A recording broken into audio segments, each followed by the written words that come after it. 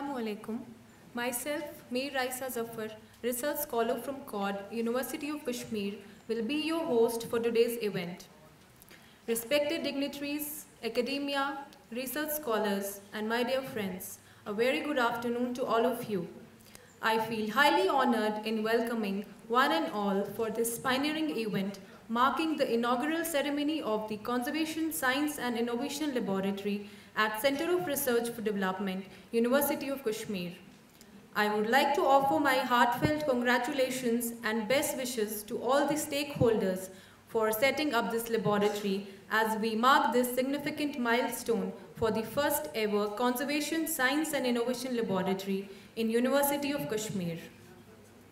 To begin with, I welcome all the dignitaries and our revered guests for this occasion. At the outset, I, on behalf of the Center of Research for Development and University of Kashmir, welcome all of you for this inaugural function for the conservation of science and innovation Kosi Laboratory under our Center, University of Kashmir. It is an absolute pleasure to host such an intellectually stimulating and prestigious event.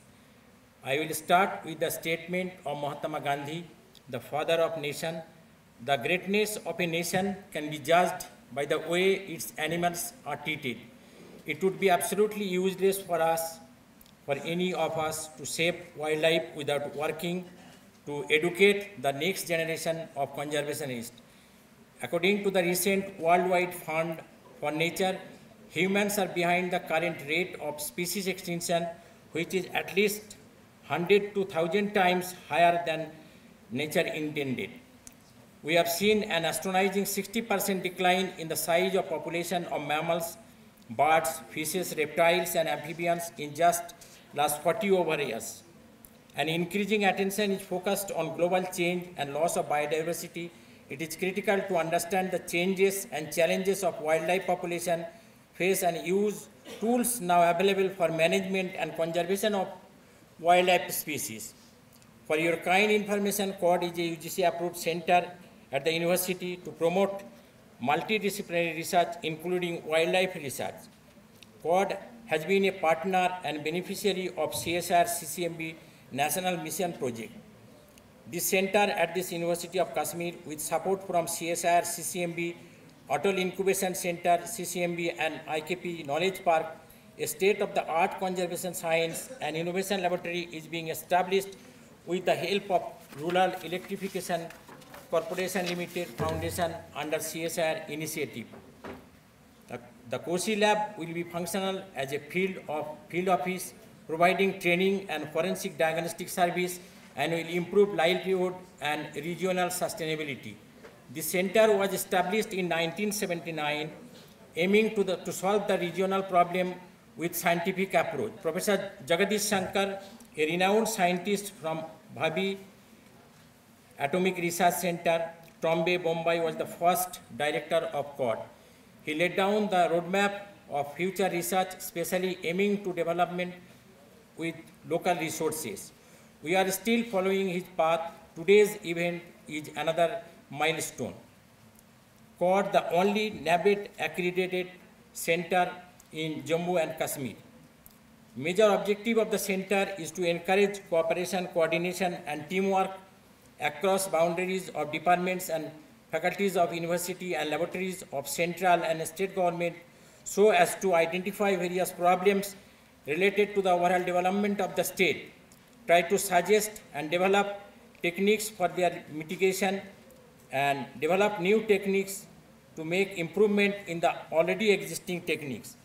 Right from its inception, the center has been quite active in establishing a multidisciplinary and inter-institutional research base and has made considerable progress in the research area like lake conservation, forest ecology, fisheries development, medicinal plants, wildlife conservation, micropropagation and conservation of plants, microbiology, biochemistry, molecular biology, and cancer genetics. Special contribution of the center is to impart training to officials, scientists of the state and central institutions like LAUDA, Fisheries Department, Central Silk Board, and Pollution Control Board.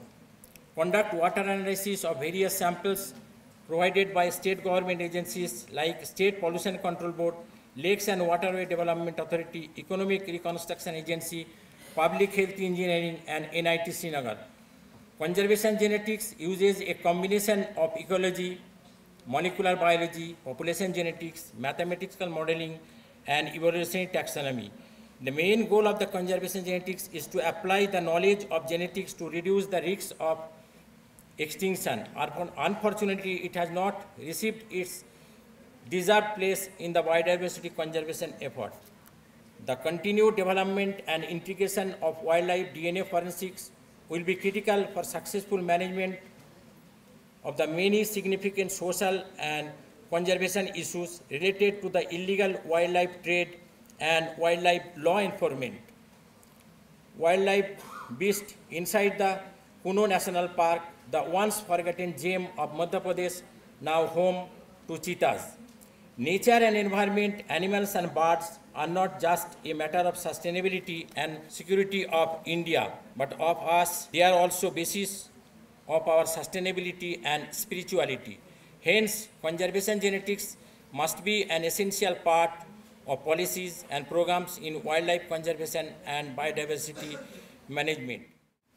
Our journey to establish this lab started way back in 2018 when I made a visit to Srinagar and made a contact with different people, including the then director of CORD, Professor Hazra Kamli, and then also visited the officials of the Wildlife Protection Department. And I received a very warm reception throughout, not just the first time, every time. And that really gave me the inspiration that this place really deserves more than what it actually has. And coming from a place that has spawned many institutions in the country, CCMB has been a pioneering lab among the CSAR labs to have budded out many institutions, many labs, and many startups now, and many businesses which have been successful. And we hope that this lab would be one among our jewels in the crown. And we think that this lab will highlight our responsibility to social issues, which are very important to be addressed in the country. 2019 and 20 saw the worst years for all of us. We went through a pandemic. Our project continued. We had people stationed here. They worked tirelessly. They contributed to the project. This again provided a great reinforcement that we have to give back something to this place.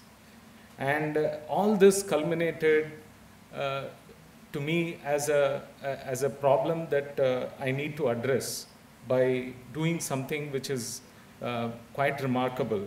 And we have done that today. And thank you for all your support. And you have extended extremely important support to all of us. And in 2021, we proposed the setting up of this lab. And our proposals were many proposals were sent to different people. And one of the first people who came up and said, "We like this proposal. We want to go ahead with this," was IKP Knowledge Park. And I really thank them for the comments that they gave and how we improved based on the comments. And finally, they are here at this place where this lab has been finally inaugurated. And then our requirements were not sufficiently met. We went to RECL, and RECL again provided a generous support. I extend my warm thanks to all the people who reviewed our proposals and supported this cause. I was just going through this folder, and I could read somewhere that this particular project will help in controlling the crime against wildlife. So I have read crime against women, but I was first time this thought came into my mind I know there are so many atrocities can be done to the wildlife, but it's a very good word that has been used, crime against wildlife. I'm very happy that we have got the support from CCMB for putting up the research equipment for a conservation science innovation laboratory in COD. I'm sure that it will be very beneficial for our setup, for our wildlife conservation. We have all officers from wildlife department here. I would definitely like to see, I could read it in the folder. There will be some data, preliminary data available, and after some time we'll be evaluating how this lab has helped us. So definitely I think it will be very helpful. COD is a very old center of research and development, being a neighborly department of COD. I know COD has always been very much, engrossed in various activities of research and development, whoever the directors are. Some of the previous directors are sitting over here. I have also seen Dr. Niamat Ali when he joined the university, and I must say that he also takes things very seriously, keeps on coming to me with the notes to what he has to do and all that. I'm sure that under his leadership it will move forward, and he has taken pains in establishing this particular lab. We are thankful to our collaborators who have set up this lab, but I would definitely like to see how we make use of this lab, and a very costly equipment has been set up there. Definitely it should be utilized, and the equipment should not be kept idle. And if any other department or any other university from our place wants to use it, we can see the possibility of having multidisciplinary research and how they can also utilize it. With these words, I once again congratulate our Department of COD and the organizers and the collaborators for excellent research equipment and setting up this lab. From the administration side of this university, always welcome to organize any program, research, academic or extension, and we look forward to CCMB for such collaborations in future also, so that University of Kashmir, we have lots of infrastructure that you have seen. We want to utilize it for the benefit of our scholars, for the benefit of the researchers, for the benefit of the whole country, and for this our doors are always open, whether it's the government of our UT or any other research institute of the country.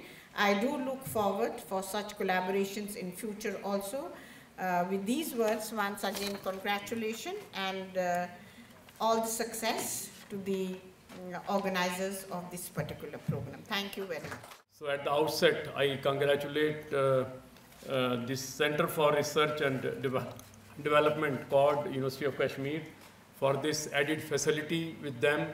And I thank CCMB on behalf of Forest Department, Wildlife Department, and as a chairperson in J&K Biodiversity Council, I look after biodiversity also.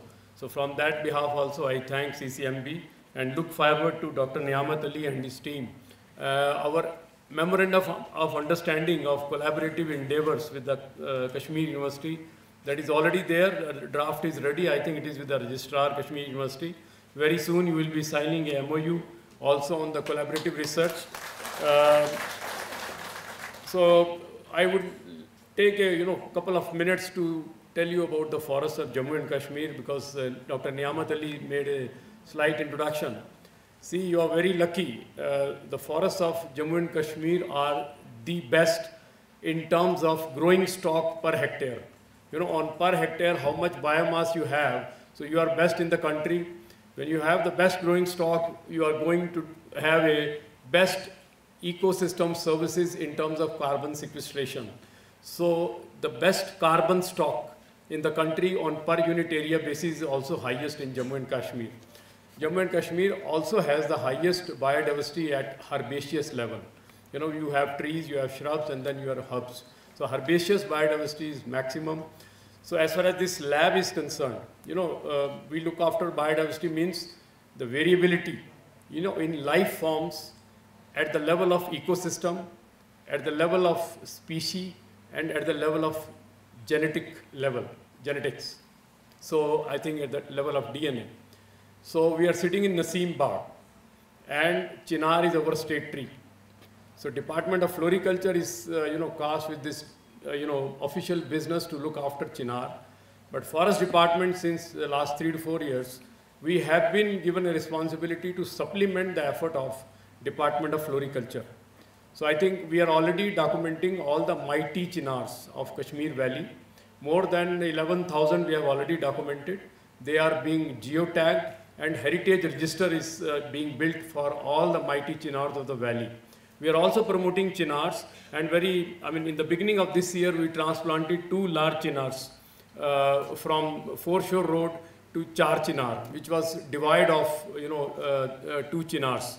And so it is now having all the 4 Chinars. But when it comes to the duty of this lab, we talk about wildlife, but wildlife includes wild plants also.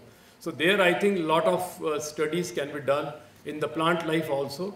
But this lab's first and foremost you know, contribution would be solving the wildlife crimes. Because earlier the Chief Wildlife Warden used to send the sample to, you know, Wildlife Institute of India, Dehradun, and they used to wait months for the results of the samples, so that further, you know, process and further proceedings of the court could be, you know, expedited. But now the samples would be tested here only. But in terms of plants, I think we'll be getting a lot of research for the investigation at the genetic level. For example, this Chinar. Now we are working on promotion of Chinar, but we should promote only the best genetic, you know, gene pool for the future. So we are having already the vegetative multiplication garden with Chinar using many individuals, but perhaps this lab will help us which is the best gene pool for the Chinar, so that subsequent, you know, multiplication could be for that. We are working a lot on creation of livelihood for the biodiversity management committees, which are there in all village panchayats, of Jammu and Kashmir, and all urban local bodies. We already have a city biodiversity index prepared for Srinagar city and Jammu city. Srinagar city is the 10th city in the country among the 200 smart cities, and Jammu is the 9th city in the country to have a, you know, city biodiversity index. So in that way, you know, the contribution of this lab could be to assess, you know, various changes which are happening at the ecosystem level or, you know, species and genetic level. So I think with these words, I would once again thank the organizers to associate me. The idea of animal conservation, the number of samples we actually get at CCMB, which are, you know, due to poaching and other things, is staggering. It's pretty big number. And we are not the only lab, and many other labs around also get lots of samples in the context of, you know, to find out what is being poached and what kind of animal, what kind of an animal it is that has been poached. It's as it was told a while ago, crime against the wildlife is pretty high. We kind of ignore or we don't even realize what kind of crime that goes on around us. In addition to that, our population in the world is now going to touch 8 billion in a while, which essentially means we are actually occupying the places that were at one point of time occupied by animals, right? So there is a conflict that comes in, and lot of animals become extinct because of all these changes that are happening around us. In fact, there is now a science that is emerging which talks about all these things called One Health, You are talking about an ecosystem influence on how the pandemics and how the epidemics and all these things happen. Animal to humans, and then you have environmental impacts. We all know about global health, global warming. All these things are kind of highly connected. And this is where the future of where our research is going to be. So in this context, I would like to seriously thank RECL for funding this venture here. They have actually put in quite a lot of money as a part of corporate social responsibility to set up this lab, and for it's almost 2 crores actually. And then for IKP for contributing quite a lot of equipments and huge support for establishing this lab. Our contribution is more intellectual in this, and all the money for setting it up comes from these two. So when you have something like a lab of this kind that is being set up, what is the utility? One, spread of knowledge. And second, as it was very clearly told by Dr. Mohit Gira, that now the work what used to be sent to other places can be done right here. And over and above, if you have a lab, there will be some level of research that goes on. These things flourish. And people who are currently here not working in these areas get an opportunity to work. To start with, let me tell you, we have, from the time I was a graduate student at Tata Institute, Indian Institute of Sciences, Bangalore, till today, I've always seen a lot of Kashmiri students from University of Kashmir, and they're pretty talented. So I generally believe a lot of exchange of this kind and a lot of knowledge that gets built up in a system is good for the system. In total, it gives a better exposure to the student. You guys are seriously talented students here, and idea is they can contribute in many areas, including ecology and conservation. Today is a landmark day with respect to the wildlife conservation in the annals of the conservation programs in J&K. Because J&K having largest percentage of wildlife protected area in the country. We have 11.5% of the geographical area of UT under wildlife protected area network, which is highest percentage in the country. I think it's almost double to the national average. Besides, we are having unique flora and fauna with respect to wildlife, whether it is flora is concerned, as respected PCCF has said. Hangul, the only red deer species we have only in J&K, nowhere else in the world. Markhor, the biggest wild goat, is found only in J&K, not in any other part of the country. Similarly, we have rare and endangered species. Musk deer is there, Himalayan tahar is there. So wildlife conservation becomes very, very important, and its forensics are also equally important, because we know that crime against wildlife has been there and is there. And as we know, after the drug trade, narcotics trade, which is biggest in the world, the second biggest trade is the wildlife products, which is the illegal trade. This is a kind of a very satisfying feeling for us to see the day. Of course, it's the beginning of a long activity, but at the same time, beginnings are equally important. And I completely thank from my whole heart the support that we have received from various departments of University of Kashmir. I'm very, very grateful for that. There are traditional techniques of conservation available, but at the same time complementing, supplementing and adding value using science-based evidence is very critical. And that is what in the last 20 years we have understood. By making science-based evidence, we are able to solve so many cases, not only conservation, so many other areas of life. So it's very important these kind of efforts to be spread around, not only in here, but in various other places.